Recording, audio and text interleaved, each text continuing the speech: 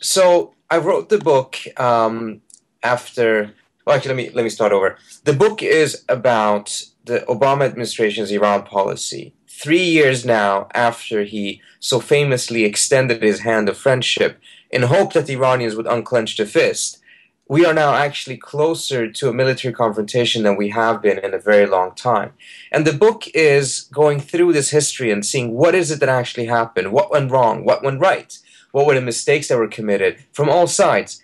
Because I interview not only the American officials, but also the Israelis, the Saudis, the Europeans, the Brazilians, the Turks, and of course also the Iranian negotiators, in order to try to get a complete 360-degree picture of what actually happened with Obama's diplomacy. This was a historical event, the fact that Obama came into office and that he wanted to pursue diplomacy with not only Iran but many of his America's foes. I mean, remember, this comes right after the 8 years of the Bush administration in which diplomacy was viewed as a sign of weakness. So this was not just about Iran, this was about the US rediscovering the diplomatic tool as its primary tool of statecraft. So I thought it was quite interesting and important because it would have the effect of potentially bringing back the U.S. into a more normal state in which it would use diplomacy more normally, more casually than it would under the Bush administration, in which it was essentially shunning diplomacy. So in that sense, it would have significant repercussions not only on the U.S.-Iran situation, but also on many other problems that the U.S. is facing.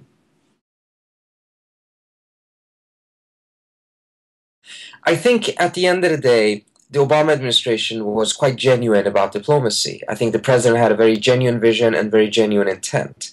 But from the very minute he stepped into the White House, that intent, that vision was consistently compromised by many different factors, ranging from pressure from Israel, pressure from Saudi Arabia, also some pressure from the Europeans, to the behavior and the actions of the Iranian government, to unpredictable events such as the Iranian election fraud and the massive human rights abuses that took place after that. All of these factors chipped away from the president's political space to pursue the vision that he originally had intended to pursue. By the time he manages to get everyone to the table, it's already October in 2009. 10 months of the president's 1 year period for diplomacy had already passed without any diplomacy. And at that moment, the diplomacy had become, in the words of one of Obama's own officials, a gamble on a single roll of the dice, meaning that it had to work right away or not at all. And diplomacy almost never works in that type of an instantaneous fashion. And that's where we are today. After that failure, because of the Iranians not being able to come to a yes, we essentially abandoned diplomacy and we have entered into the sanctions track. And the sanctions track has brought us now to the brink of war. The sanctions have been tremendously painful for the Iranian economy. They've been very effective in that sense, that it have actually brought a tremendous amount of pain onto Iran. But the question is, who's feeling the pain? And most of that pain, the vast majority of that pain, is felt by the ordinary population, a population that I think is clear to most of the world is not in favor of the Iranian government, and that has tried on its own ways to change the system. The question then is, will this pain translate into a change of policy on the Iranian side? And so far we haven't seen much of an indication of that. In fact, in my assessment, there's a greater likelihood that the Iranian will escalate rather than they will capitulate. And that means that we will continue to see further escalation, and the question is, how far can this escalate without actually leading to an actual war?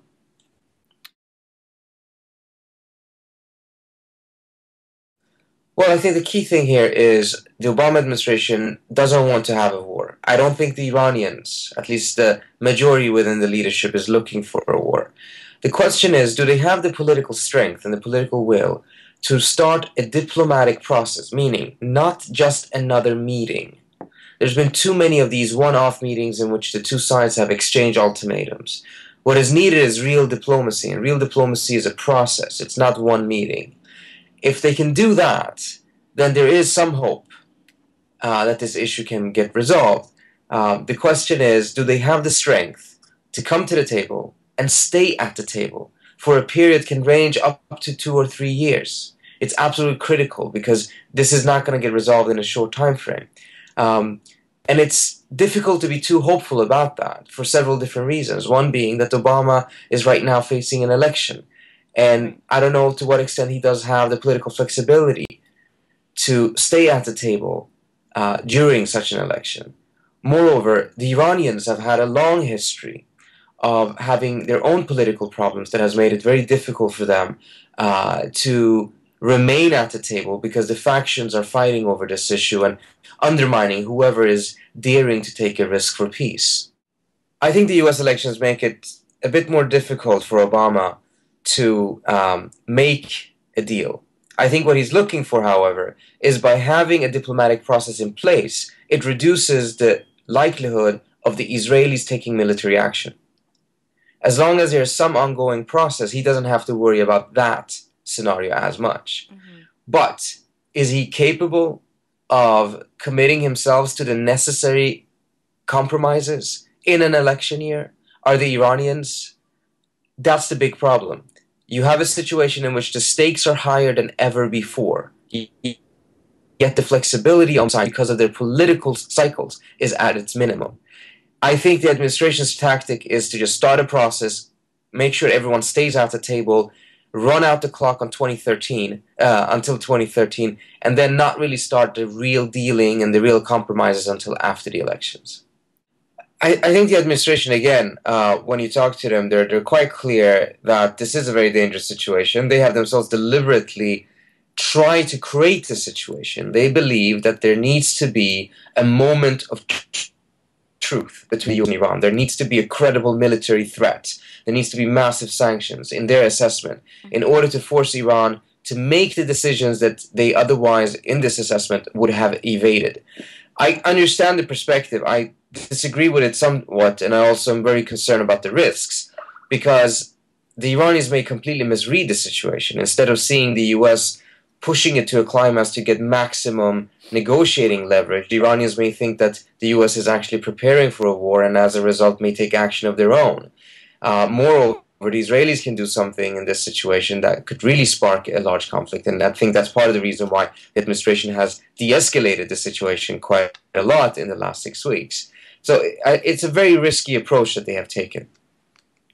Well, I think the real critical component here to remember is that diplomacy has not been exhausted, not in the slightest.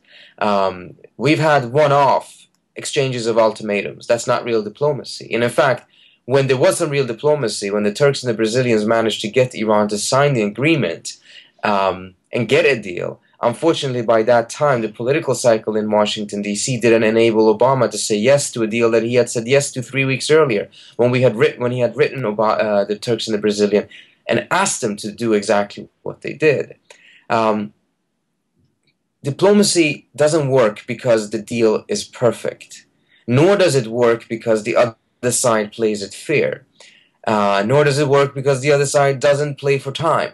All of those things do happen in a diplomatic process.